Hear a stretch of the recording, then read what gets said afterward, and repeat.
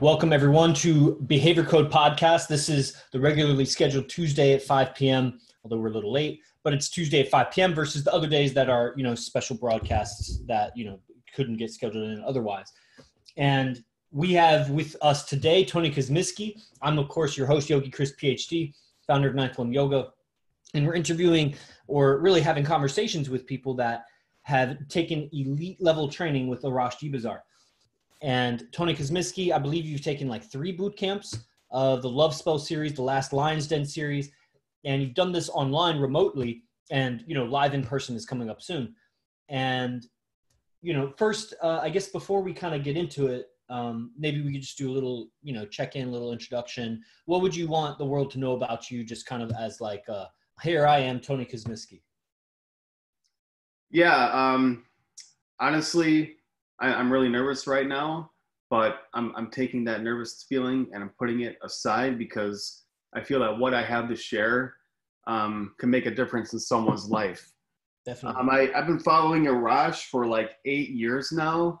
A friend of mine, Sam, actually interviewed him and showed me some YouTube videos. I'm like, who is this guy? I don't get it. I don't like it. Like, this can't be real. Fast forward 7 years later, I'm somehow following him on Instagram, and he was doing a Sunday service. And one thing he mentioned was that I've been spending my money on dumber shit, which is true.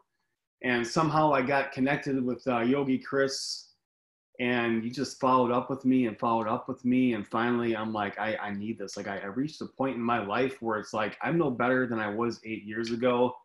And I can just see myself getting worse. So there's something in me that I know that I can give and make a difference. And here I am, my full authentic self. Yeah. Has that changed? That's really powerful. Has that, so 7 years, then I'm following up with you. Then you realize that, you're worse off than you were 8 years ago and something's got to change. Like, what has that change taken place? That was maybe about, how long ago was that?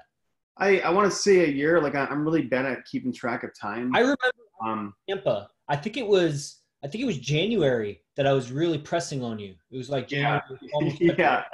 Yeah. And I was like, oh, I'm getting used to the uncomfortable feeling. I'm like, this is something that I know I need to do. Cause I was like, when I feel that discomfort and like hesitation, I'm like, okay, I know I need to do this. And it was actually funny because every boot camp is on the weekend. And I was working the weekend shift at the Walmart distribution center on my 5th month. And I was just mentally and physically drained. And I was like, there was just something that I was just like, this is it. Like, I'm going to give up this comfortable living income and invest it in something that I know is going to make me live my life and probably live longer for a lifetime. For sure. So yeah, it was a good investment, and it wasn't easy, but so thank you. Yeah, totally. I mean, yeah, so that was about 6 months ago. And so what, so yeah, give us an idea. What kind of shifts or transformations have you noticed or other people noticed in you in the last 6 months? Well, basically it's like for the longest time, I've been like a behind the scenes guy. It's like, I've always been afraid to like take action, make moves, live my life, like move to Florida. Like, I'm in Wisconsin. I moved down to Florida back in 2015, and it took me like 10 years to finally do it. I followed my friend. He went to Full Sail University. I'm going to slow down, for entertainment business. So I was kind of like working with him. Like, I consider myself a number 2. So it's like in your case, Chris, it's like you're speaking, you're leading, you're the host, and I'm like behind the scenes doing everything, making sure it happens. I'm like, don't look at me, don't pay attention to me. And then you're like, are you gonna sign up for the boot camp? Arash is asking about you. I'm like, what? What does Arash want with me? I'm like, oh, what is he asking about me for? And that's just my negativity, self-doubt talking. It's like, all right, I'm gonna step up here. And then he called on me like a couple of weeks ago. I'm like, oh shit, all right, here you go. This is it. And I've noticed that when I just freely speak and fully express myself and be authentic, it it resonates with people, and some people relate to it. It can help them.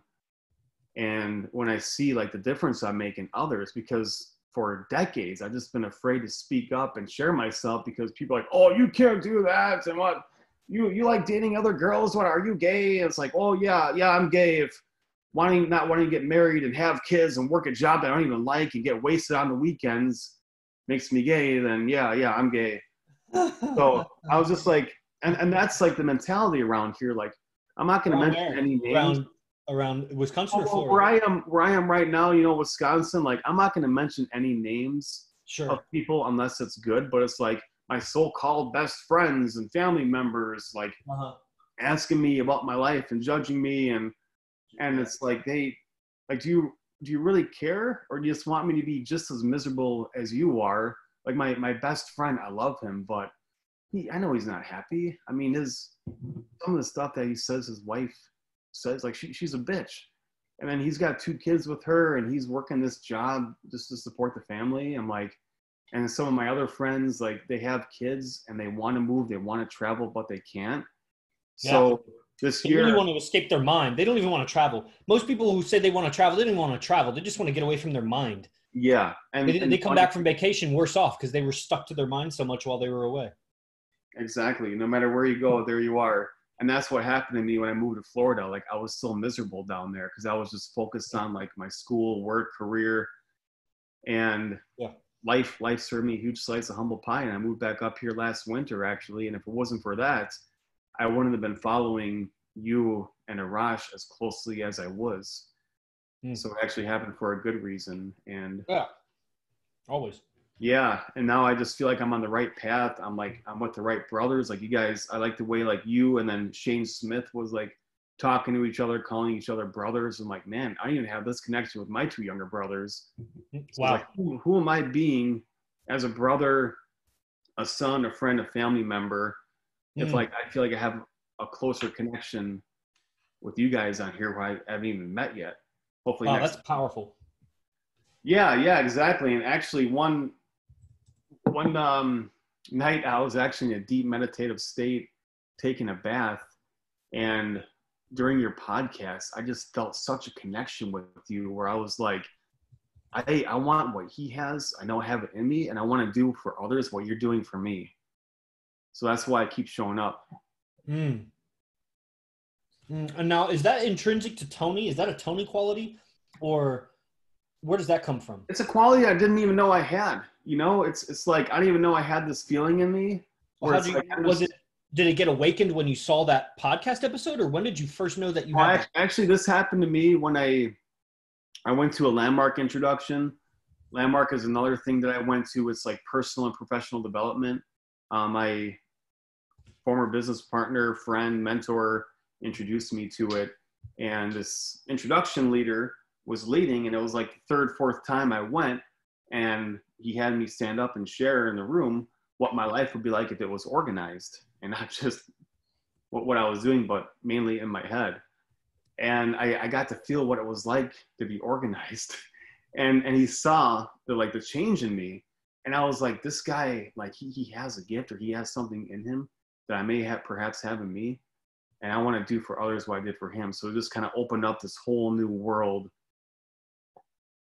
And I remember I went to the forum. I went to Chicago, and I've been to Chicago many times.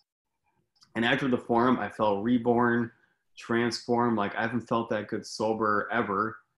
I had dinner with a woman around my age who was actually going to be a doctor and dropped out because she wanted to be like a self-help coach. And now she's actually on the staff there. But just being able to sit down with a woman who I may have felt attraction for, and being able to freely express myself, and like, hey, I'm thinking about maybe open relationship or polyamory is something I'm tapping into. And instead of being like, oh no, you can't do that, like, she was just like, oh yes, okay, interesting. Well, that's not me, but I actually have some people that I can introduce you to. She's pimping you out there. And yeah, and ended up, get this, went to a meetup the Sunday night that was right across the street from my friend's house where I was staying. And you know how big Chicago is. I was like, holy shit. It was just like, you can't make this stuff up.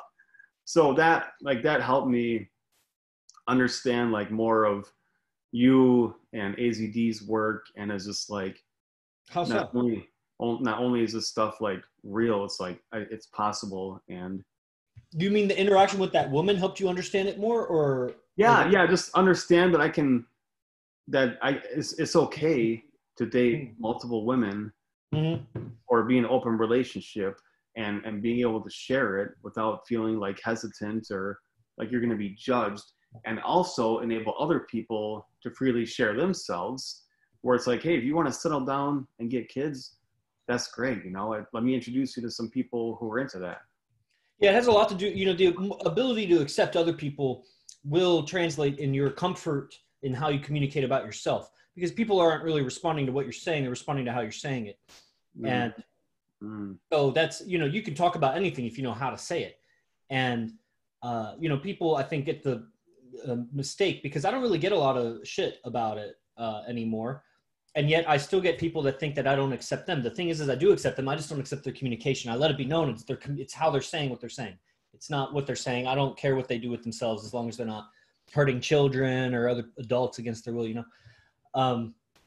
So that's really interesting. You said a lot. And one thing that's been, early on in my journey of pickup, which I don't really do pickup like that anymore. It's interesting. I don't know if I will. I think I will. I want to do like hardcore pickup. Like I want to just binge on pickup for like 12 months. But now is not those 12 months. Now is a different 12 months, next 12 months. And it's not that I'm putting it off. It's just, that's the strategy.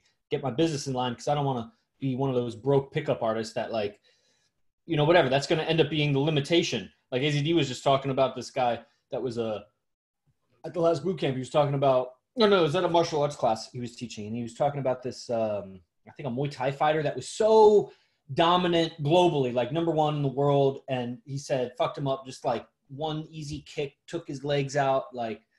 And he's like, 5 years later, the guy was selling real estate. 5 years later, the guy was fat. 5 years later, it was just like, eventually the guy was no longer that beast that was the world champion Muay Thai fighter.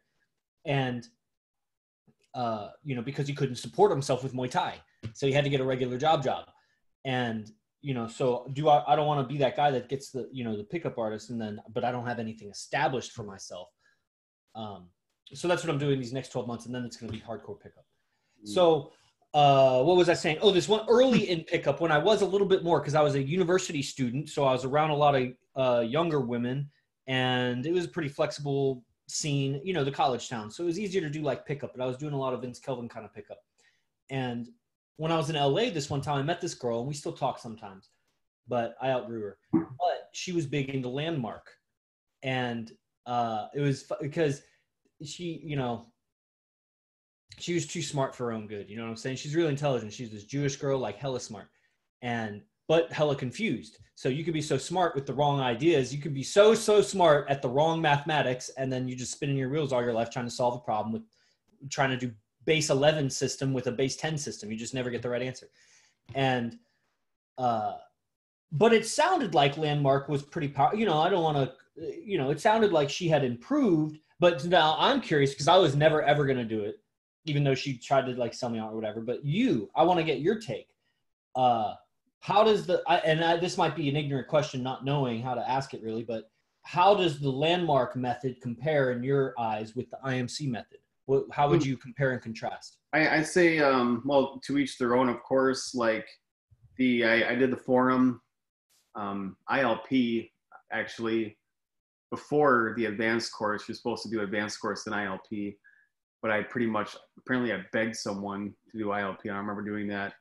But it's designed, ILP, the leadership program, is designed to make you quit. Like the reason why I signed up for that is because I'm in a leadership role in my shop. I'm an electrician in the Air Force, and I just don't really feel myself as a leader. People don't like recognize me as a leader. So that's one reason why I took it, as well as helping my friend run his business. But the thing that I noticed, like they wanted me to like sign people up, refer them, market for them.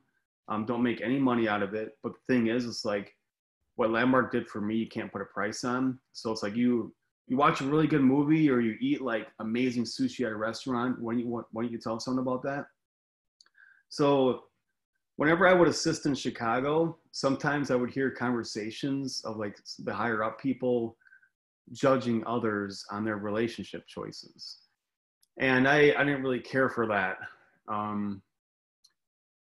So when I was introduced to AZD IMC, I'm like, okay, finally, this is just like it. I was actually comparing some things to Landmark. There are some quotes that Arash would say that I would hear in Landmark. I'm like, wow, they kind of like correspond with each other. But AZD, he just like really digs down. What's that? It froze for a second for me. What I was saying is sometimes AZD would say things that I would hear in Landmark. So they would kind of correspond with each other. But AZD, he just like digs down so deep to a point where it's like, because there's times where I would feel certain things in Landmark. Like the first time I shared myself with someone and they told me like, oh, there's no right or wrong answer. I'm like, holy shit, that's amazing. Because for the longest time, like I was never good at school. I thought I was dumb. And here I just openly share myself like, oh yes, okay. And then like they repeat it back to me in an understanding way. But when I took some of AZD's courses, like the first time, I think it was Monks with Attitude. And I just learned some things in there where it just made me feel like I was going through some depression, taking citalopram just because I was pushing myself hard, where my coach recommended that I would do that. But when AZD would share things with me that would like I never heard or could even really understand, but I remember the way it made me feel. I was just like, who needs therapy? Who needs prescription drugs when you have this stuff that you can learn? I mean, I think this stuff can prevent cancer. It can prevent a person from committing suicide. This is just next level stuff. Yeah. It's all communication. The cancer is part of the body, falls out of communication with the self, and suicide person falls out of communication with society. If the person is depressed, lonely, not understood, is bad communication. But don't tell that to them when they're on the ledge. Hey, you need to improve your communication is all that needs to happen. It's your tonality. It's not what you're saying, guy. It's just how you're saying it. So, well, that's really interesting. So it sounds like it was kind of a stepping stone that woke you up to, maybe loosened up your mind. And then when you say that AZD goes so deep, give us your take on this, because sometimes I forget what it was like early on. Yeah, well, like I said before, it's like I didn't like him. Like I didn't get it. It was just like, but it's because it was so like far out there, complex to my comprehension. And it also showed something in me where it's like, what am I doing with my life? It's like I could be so much further than where I am now. And if some people are like, oh, you're quite successful, it's like, yeah, maybe compared to you, but I know if I would apply myself, I'd be so far out there. I just forgot what I was going to say. It's all right. Well, what does the future hold? Like, where do you see yourself, what kind of transformations are you looking to make, let's say in the next two or 3 years? Basically like, well, what really hit me was during this whole pandemic. And I was following Arash, and I was basically stuck in my grandma's house that I was watching. I was helping my family sell it. Yeah. And she's in a home right now. It was nice to have the house all to myself. But yeah, I was like, I was afraid to go out. I was just sitting inside watching AZD webinars. I think I would remember that. Yeah. And he mentioned Out of Shadows. And I'm like, okay, I'm going to watch this. And I watched it one night. Out of the Shadows. That documentary, yeah. And it made me sick. Yeah. I was sick for a day. Man. And then that's like an introduction. That's like an introduction to the human trafficking rings. Yeah, exactly. And I was like, if this, and people are saying it's not real, but it's like, Arash wouldn't be making it up. These guys, these men, these powerful men, successful men here that are following him wouldn't be making it up. And I'm getting intelligent. intelligent, man. I'm getting chills right now. And the next day I got up and I'm like, I got to do something about this. I can't just sit here. So I started going for walks down by the lake, getting in touch with nature, just listening and thinking about positive things. And it's like, now I'm working on my communication skills, because there's people who I respect in Landmark that don't share the same views as me. And some told me to F off, stop talking to me, would write me things on my wall or Facebook Messenger, correcting me, showing me these facts that they found. Yeah, they And didn't I'm have just like a family. There wasn't like that family cohesion. There was like that respect on a family level. yeah, exactly. Or what a family should be. Because, I mean, we all had fucked up families. So maybe they think family level is let's make each other wrong. I love you. Yeah, it's like that. So, and then he was doing messengers. I remember you're like, hey, are you interested? Yeah, and you sent me a $25,000 payment request. I'm like, wow, like I wish I could do Did this. I really? Wow, Yeah, you did. It was hilarious. Like, you want like $25,000? It's like, well, could I pay like $97 a month for the rest of my life? But I saw the value, and we were kind of going back and forth. I'm like, if you like let me make payments on this, I'll be able to like work smart and be able to afford and pay you tenfold.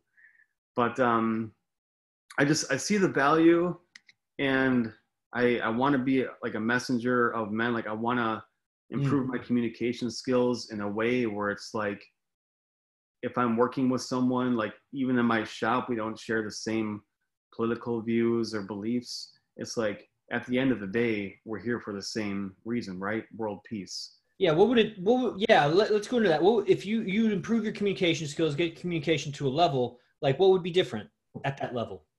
Yeah, basically where I can like move, touch, and inspire people, where it's like they want to get on board with me and be like, yeah, let's go.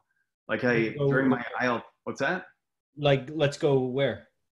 Well, for example, I may be going to one of 3 places early September. I can't say right now, but it's a secret. It may be unsafe. And I know when I went to Afghanistan back in 2012, like I thought I was going to war, but deep down I knew I was going to peace, because I provided a comfortable living situation for the locals there. Like 5,000 would come on base and work. Some of it was shit jobs, but still. And it's like I think $1 billion runway, one of the busiest runways in the world, so much money, but it's like, hey, you can't pay us back. Do you mind if we drill over there? And guess what? We'll share it with you. Well, I have PTSD from working with some very sad, emotional men, like these grown-ass men, call themselves grown-ass men, who just make things difficult, make things hard. And it's like I'm learning things about... This is in the military? In the military, yeah. Energy. Like one of them lied. Actually, 2 of them lied about stuff that happened over there. I had to block one because I was trying to help him. And when you... And now I understand, like, I really appreciate you and Arash's and everyone else's patience. Like, when you tell someone to do something and they don't do it, you just have to send them love and be like, all right, just figure it out, or let me know when you're ready. Yeah, well, it's a different in a free market or a voluntary system versus, there's...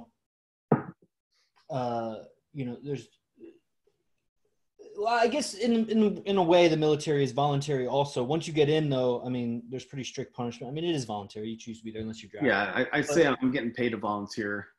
But yeah. I learned a job. I learned a trade. And I actually made a business plan when I was at Full Sail is I want to make a team and go to like a third world country, film a documentary, say Africa, and actually maybe save some children while we're at it. Show them how to clean water, build a water filtration system for them, leave it there. Like, you can still practice your religion, your culture here. Here's some clean water. You have to walk 7 miles in one direction to go there. You're going to have sex, put this rubber on your dick because apparently AIDS is spreading there. And I want to be able to like earn so much money where it's like, I can just call a few guys, girls, and be like, hey, we're going here for a month. You want to come with me? I'm going to take care of you. I get to choose who I work with. Yeah. So that's what I see. Mm-hmm. That's nice. A life of abundance in that thing. An interesting thing I just heard about HIV is that HIV doesn't kill people, they say. And they say AIDS doesn't kill people. What it is a compromised immune system kills people. And the guy was saying something like 75% of Zambia or something has AIDS, but they're not dying because it's like having COVID. You know how many people have the antibodies for COVID and they test positive for it, but they're not dying. It's the compromised immune system that people die from. And blah, blah, blah. I mean, I don't know too much about the science of it, but it was like, whoa, dude, that's quite a radical perspective. But the clean water and everything, I wonder what kind of cultural innovations would come from people that they save the time of walking 14 miles a day and carrying water and that energy. And they'd be able to distribute some of the ancient wisdom of their culture to the world because they'd have more free time on their hands. So that's rad. And I know a lot of people would be on board with it. That's pretty cool that you said it here on Behavior Code Podcast, because anybody listening to this, the thousands of viewers that are going to see it in coming years, I'm sure there's going to be some people resonating with you. And for the time being, your Instagram handle is Kickstart Cash, one word. Yeah, Kickstart Cash. The cash starts with a K. Oh, Kickstart Cash with a K. Oh, that's why it didn't tag you in this thing. Oh, all right. I spelled it wrong on this thing. I spelled it with a C. Fine. Okay, and then, wow. So I think most people that are going to come to this are already involved in IMC Nation, that they've already heard of Arash. There might be some new discovery because there's some really powerful words, talking about like hashtagging or whatever. Some powerful words, an electrician in the military, landmark. If I would end it on one thing, it was this thing you were talking about. You kind of brought it up in a few different angles. Was authentic communication, resonating with authentic communication, and in particular, I think it was around talking with women, or just expressing your beliefs around maybe political beliefs also, but female beliefs, or beliefs around the female, which I guess AZD is teaching political beliefs also. It's kind of like political science almost. But what could you say about what's that like? Like, did you know that you were not communicating authentically, or did you, or like, when did you become aware? Like, what are some of the milestones that you've achieved in this idea of like communicating authentically? I mean, this is a trendy phrase, right? Yeah. Not at first. Since I was like a kid, going to parochial school, parents divorced a few times. I just going. They got together again and divorced, or they remarried? Well, my parents got divorced before I was even born. And then my mom, like, I love her to death, but she picked low value guys because she got divorced 2 other times. So I had to experience that. And there was a point where I just felt like I didn't deserve what I wanted. So I had a hard time communicating, expressing myself, reading social cues. Like, I couldn't tell if someone liked me or not. And then if like a girl was smiling at me, I thought she was actually making fun of me. So, when the book The Game came out, I was secretly reading it. I was actually deployed in Guantanamo Bay, read it, applied it, and met a army chick there. And it was like, the guy to girl ratio is 80-1. So I felt like I won the lottery. I'm like, holy shit, this stuff really works. But I never knew how to really keep the girl. And then fast forward like 5 years later, before my Afghanistan deployment, I run into my friend Anthony, who's actually a coach for the natural lifestyle with James Marshall. And he's done with that now. He came back home. But he showed things with me. Like, I was so stressed from my Afghanistan deployment. They had a hard time making eye contact. So he showed me and teach me some things with that.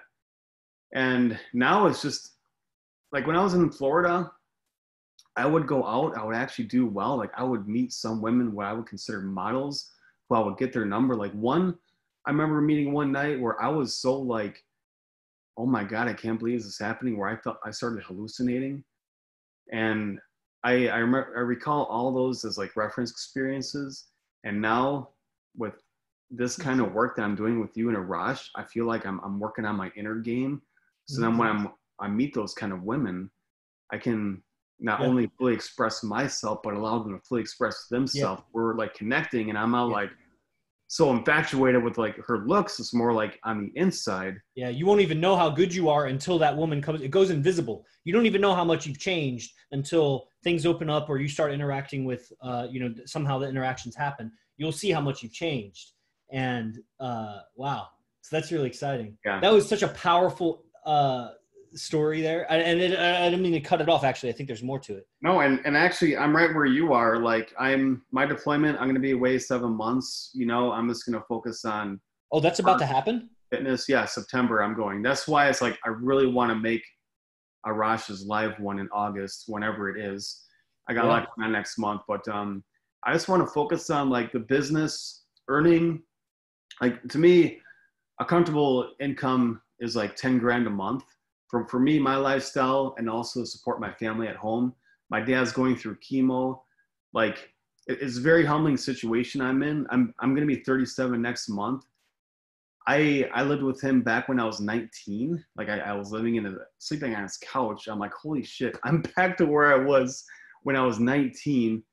But I'm like, the reason why I share that and why I'm here is because I meet some people who are like, I'm living with my parents and they're in their 20s. I'm like, I love you. God bless you. You know, do what you have to do now to like invest in yourself, your brand, your business, so you can live the lifestyle that you want later. So I see myself doing that, you know, just focusing on work, the business, the brand, and then living where I want to live with who I want to live with, and then just going out and having fun. Like 8 hours of work that I'm passionate in, 8 hours of fun, and then 8 hours of rest, relaxation, you know, yoga. Yeah, man, you can do it. And you've come this far. And, you know, when you say that, I'll end it on this. You know, when you say, you know, sometimes like, let's say I took a run. I put on my running shoes and I go for a run when I'm 16 years old. And when I'm 36 years old, I go for a run. Just because I'm doing the same thing doesn't mean I'm back where I started. You know what I mean? It's a different me that comes to it. Just because I boiled an egg when I was 9 and I boil an egg when I'm 29, like I'm not back where I started. You know what I mean? It's a whole new game now. Thank you. And because you could be on a totally different couch, but back where you started emotionally. You know what I mean? Yeah, so yeah. I'm actually building a better relationship with my dad now too. So fuck yeah. Yeah. That's worth it. That is worth it. When just like with the beautiful woman, with the family member or with the long lost connection or with whoever, when the universe tests you, that's when you see more and more of the value of the inner work, and it goes invisible until the universe tests you. And you got to come up in your self-worth so that you feel worthy of the test. Otherwise you'll just write it off. Like, I just don't even want to take the test. But that's like the poor person saying money is the root of all evil. Man, have you ever made money? To make some money and then tell me. It's like the uneducated person saying your PhD is bullshit. Do you have any degree? Like, so. I've been there. I used to think that way. I'm so glad I'm out of it. Fuck yeah. Tony Kasmiski, we'll have you back sometime, brother. And safe journey on deployment. And maybe we'll see you at the August boot camp, or we'll see you at this one too. And anybody wants to reach out to Tony Kasmiski, Kickstart Cash with a K, and on Instagram. And subscribe if you're catching this iTunes, Spotify, YouTube. We'll catch you in the next one. Namaste.